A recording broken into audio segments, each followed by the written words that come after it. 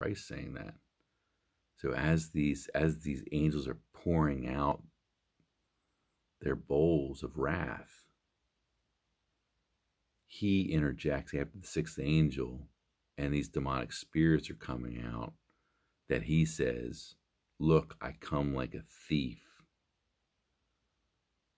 as an interjection to urge believers to stay awake, remain clothed, and do not go naked and shamefully exposed.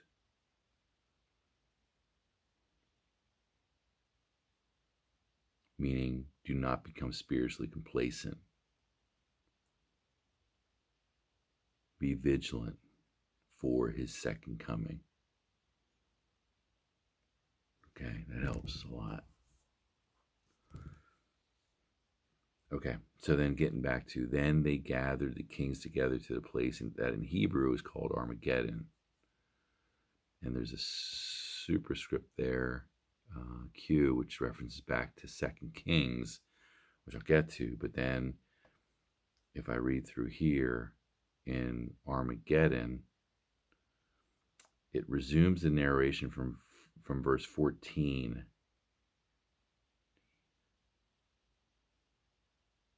Oh, after Christ's interjection, recalls Psalms 2:2, Armageddon. Mount Megiddo, in Hebrew, Megiddo, also called the plain of Megiddo. 2 Chronicles was an ancient city that Solomon fortified in 1 Kings. Megiddo was strategically located along the main highway from Egypt to Syria in the Jezreel Valley, and was the site of key battles in Judges and Kings. Some read this as a literal reference to the final battle, while others interpret Armageddon as a symbol of the final conflict between God and forces of evil.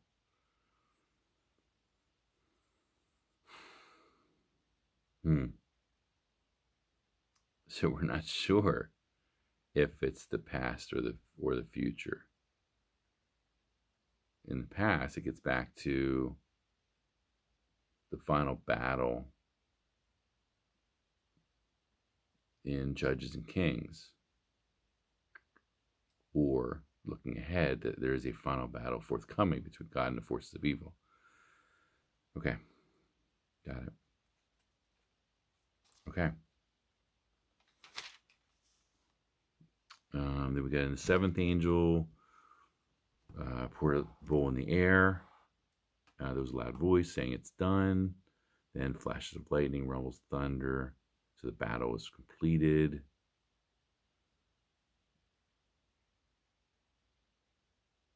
Islands are gone. Mountains are all destroyed. Hailstones, 100 pounds falling on the people. They curse God. Okay. Wow. All right, I'm feeling better about that. Looking ahead, because Revelation is a long book. So the final Revelation chapter is 22. So we're here on 17.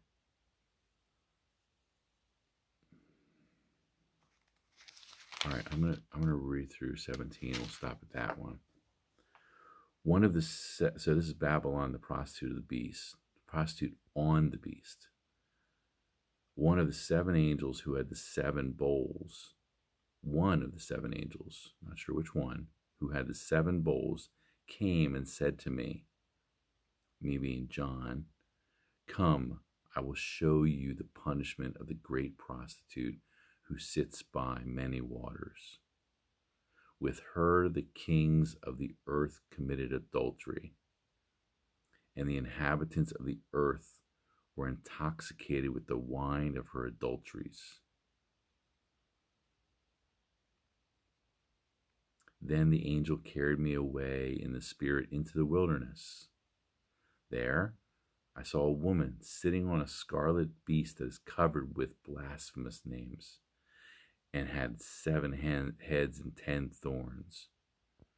The woman was dressed in purple and scarlet and was glittering with gold, precious stones, and pearls. She held a golden cup in her hand, filled with abominable things and the filth of her adulteries. The name written on her forehead was a mystery. It said, Babylon the Great, the mother of prostitutes and the abominations of the earth. Okay, so that's who she is, right? So she is the abominations of the earth.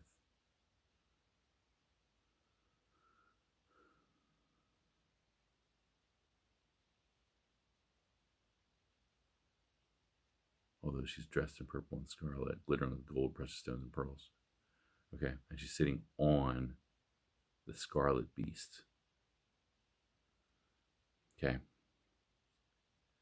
When I saw her, I was greatly astonished. Then the angel said to me, Why are you astonished?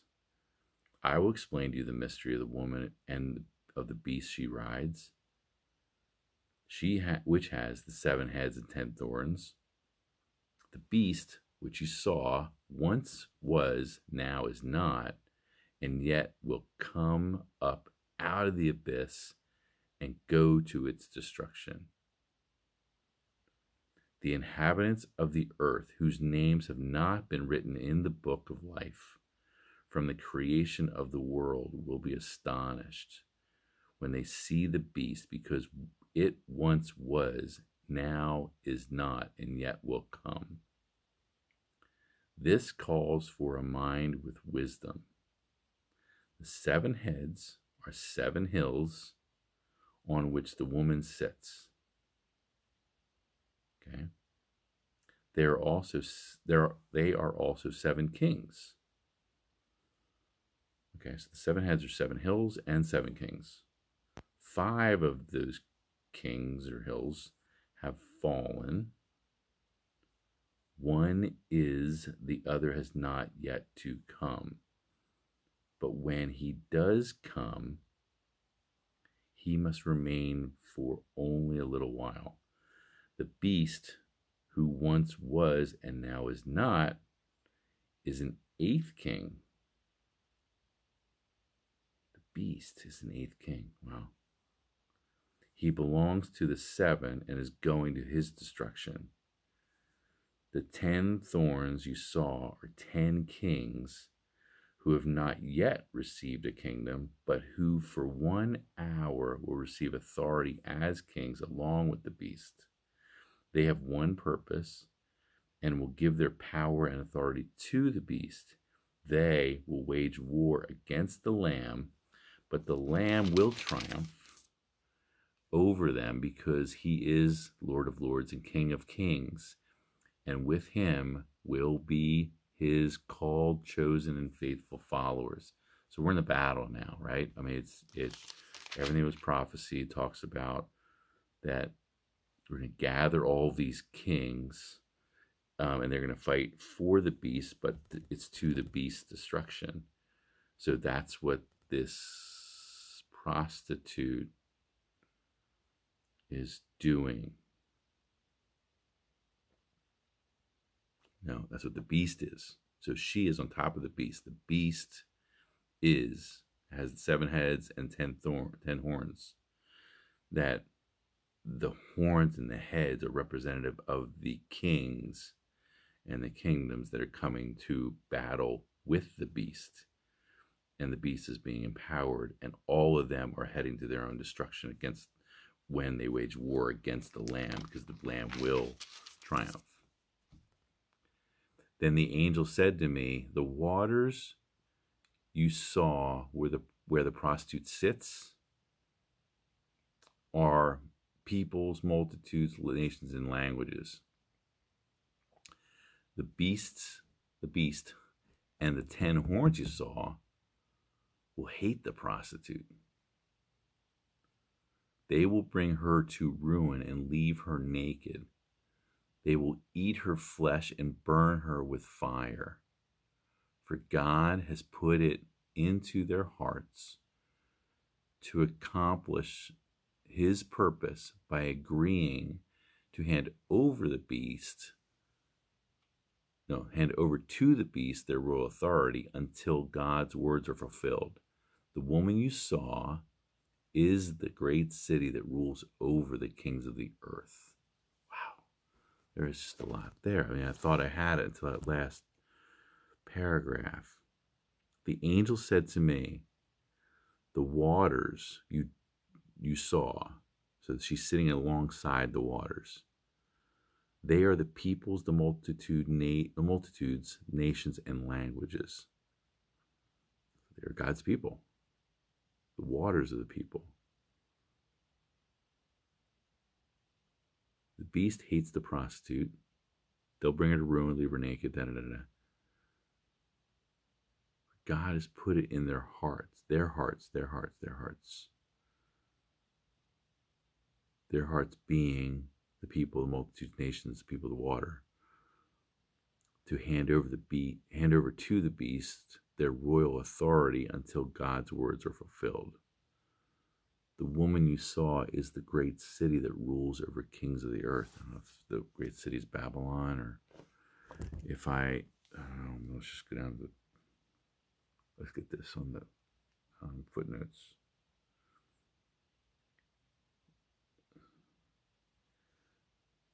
So the waters, the peoples, interprets the symbol in verse 1 like the beast. Babylon exercises authority over unredeemed humanity. Okay. And 16 says, evil will turn against evil as the beast, and its 10 horns will destroy the prostitute. Yeah, I didn't realize that prostitute was evil. I guess, well, actually, go back to, remember, she is Babylon, because that is on her forehead. She is Babylon. She is the abomination of earth. So she is evil. She is, quote unquote, she is evil itself, right? And then the beast and the 10 horns, she sits upon them, and then it will turn, the beast turns against her, so evil against evil.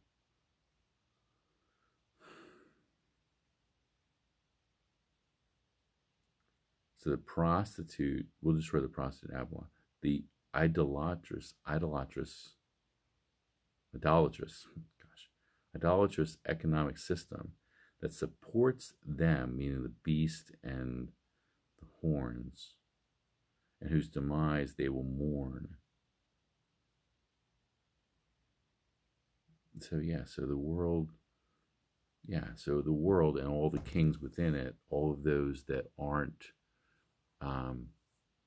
faithful to God, that are so focused on worldly things, the economy, all of the all of the evils that exist in the world, all of that is it destroys itself. So God's just watching the earth destroy itself, evil against evil, and they despise, shameful, expose, and burn Babylon, which also recalls the judgment against apostate Israel.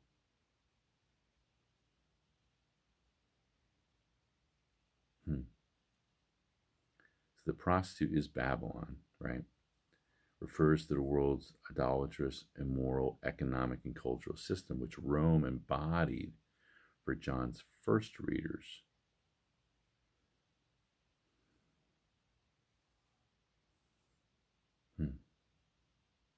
So she is, remember, she is the symbol. She represents Babylon. She is the mother of prostitutes. She is the abominations of the earth. She, being Babylon, sits upon the beast, which the beast is the idol, the symbolic idol of evil. And so she happily sits upon all those evils and worships them, those are the idols themselves. In the end, what God's saying is that is your downfall. That is what's going to finish the earth, and they are going to wage battle against God's people who are remaining faithful, who will be persecuted. And what he's going to do is bring down God's wrath on the world as it slowly removes itself from worship of God, which we see, right? I mean, we've just seen this over centuries, this just departing from God. We question the word of God. We focus more and more on the pleasures of the earth, which are evil in their base. So this is what God is warning us of. What Jesus is warning us of when he says, back in 16, I think it was, "Look, I come like a thief," which I don't fully understand that part of it. Come like a thief.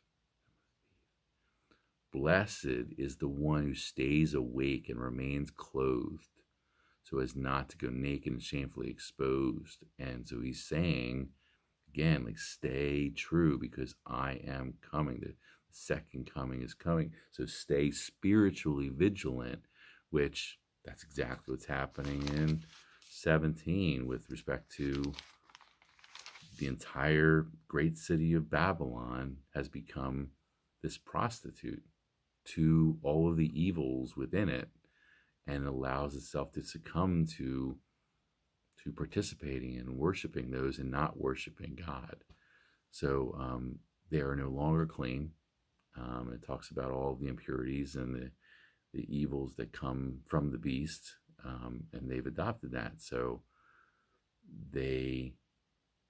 even when inevitably God's wrath is going to be put upon them, they still don't repent. Like, that's how evil they are. That's how unfaithful they are. They curse God even as he's bringing down the wrath upon them.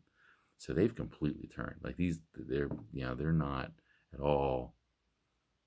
They don't have any bit of God in their heart, and there's zero fear of God, zero. So they just curse him. So God's trying to really just try to bring down his wrath on earth. Wow. Okay. That was cool. Yeah, I'm still confused on